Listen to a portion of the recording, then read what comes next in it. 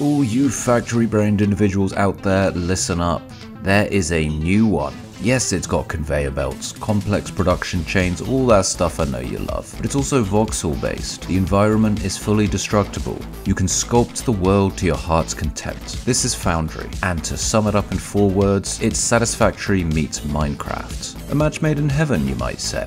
But let's see what it's got going for it. What makes Foundry different from the rest of the pack? The big draw is the voxel world. The environment is fully destructible and you can manipulate and destroy as you please. It's got a vibrant and stylized presentation and it simply feels easy to play. By that, I don't mean it's dumbed down, it's just smooth. Movement is fluid, things connect together and function as you'd expect them to. Everything works with the player. Also, you're a robot. Maybe a selling point, maybe not. Depends on your stance on robots, I guess. It's the first game from developer Channel 3 Entertainment, who are uniquely based in both Canada and Austria. I'm not sure how that works either. The founders made their mark already at Clay, playing important parts in the development of Hot Lava, Don't Starve Together, and Oxygen Not Included, which is a pretty impressive resume. So there's a lot of brains behind the operation, and it's published by Paradox. Now they're as big as they get in the grand strategy genre, and with this they're branching out into new waters. In terms of getting into the factory automation race, they've put their money on a reliable stallion here, as Foundry has some real chops. It is releasing into early access, which I know is a red flag for many, but I will say it did feel very feature rich with no shortage of things to do. I will talk more about what's lacking and what pitfalls to expect, but first let's dive into what's ready and available to the player. You'll land on an alien world ripe for a bit of automated exploitation. Your link with mission control has been severed, so while you wait for that to get sorted out, your job is to follow your programming. Build, refine, expand. There's a tiny bit of busy work in the opening segment as you lug around materials and refine by hand, but I think that's necessary. It makes it feel all the more satisfying when you set up your inaugural conveyor belt and automate the manual labour for the first time. And from there, it is a constant cycle of expanding to produce more advanced recipes, scaling up, and then fixing the half-assed jobs you made earlier.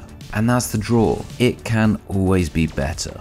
You're guided in your journey by a very likeable Australian robot companion, Carl, who will set you bite-sized tasks to get you up and running. Basic milestones to tick off. The progression is rewarding. Every now and then you'll have a new tool to play with. This may be a new way to refine materials, or the simple joy that comes with a handful of dynamite. One of my initial gripes with the game was that I wished it utilised more of the voxel design, but a little later on you will come across deposits underground. You come equipped with a drill and can burrow down to them if you really want, or you could just do a bit of blast mining. I went for option 2. There's a balance that this game strikes well. On one hand, you've got the satisfying reward of laying down conveyors and automating systems. You're fixing little puzzles and making your brain feel accomplished. On the other hand, there's a simpler enjoyment that just comes out of moving around, exploring, blowing shit up. It's definitely geared towards the former, but having the latter helps tie together the various segments of problem solving.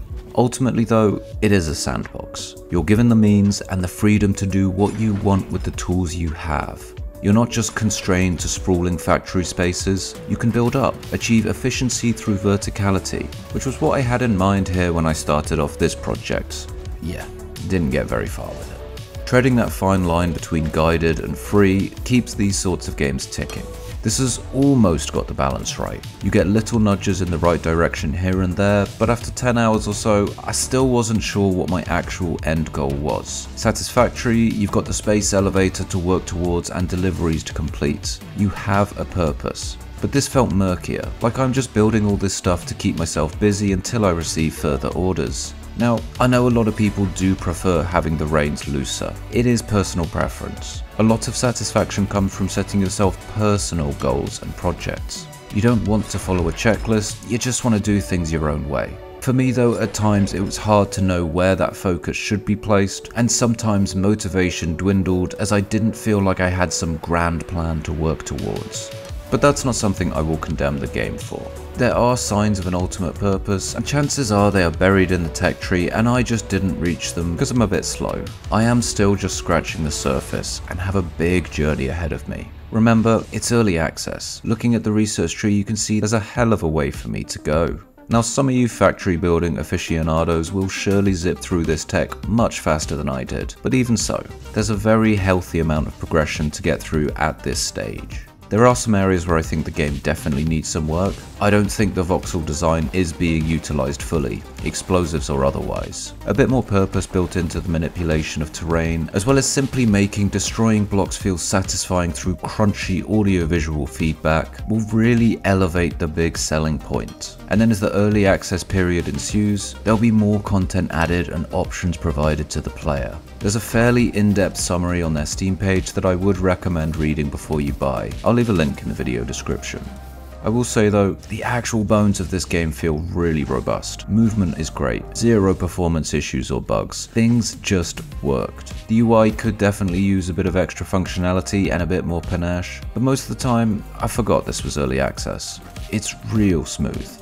The system requirements are also very low, which is a nice surprise in this day and age. I tested it out on my Steam Deck as well, and at this point in the game it was running great on medium to high settings. Now that may not be a selling point for most, but it is just a good way for me to ensure that it can run on a range of hardware. I think this game has a lot of promise. While the voxel angle should certainly be focused on more, a few key changes could really make that a feature that sets this game apart in the genre. At its core, it is familiar though. Those of you who are feeling burnt out on Satisfactory or the likes will find a lot to like here. Everything just works, and I wish that wasn't such a rarity in early access. I felt very little was working against me. It just feels well made. The heavy hitters in the genre have built up high expectations thus far, and players want something that feels as rewarding to play. This may fall short here and there in content and scope, but there's no fundamental problems that can't be fixed while in its final development stages. I've heard the multiplayer still has a few teething problems, but when those are fixed and the voxel side is a bit more prominent in the game design, I think this can evolve from something that's a solid game for factory designers to something that has an obvious draw to a wider audience. And that would be a great thing. Let's not kid ourselves, a factory builder can be formidable for newcomers. Something that gets their feet wet and turns them into one of us, well, I'm fully on board with that.